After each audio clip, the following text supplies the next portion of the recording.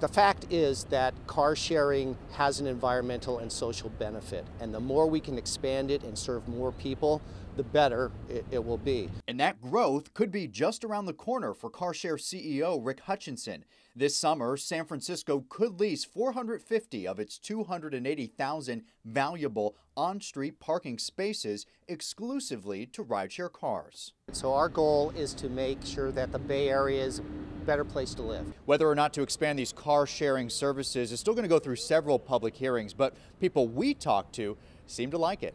Yes, I agree with it. Would you use it? I do use city car share. So I think it's a good idea. Kind of like the popular bike share program, but for cars, ride shares allow drivers to rent a car on the fly for a quick hour-long errand or day-long trip. Using those services actually helps reduce the number of cars that people have to buy. But what if a parking space outside your apartment converted into a rideshare only spot? Could get frustrating. Rideshares promise they'll take up no more than 2 spots per city block. In total, that's less than 1% of city parking spots.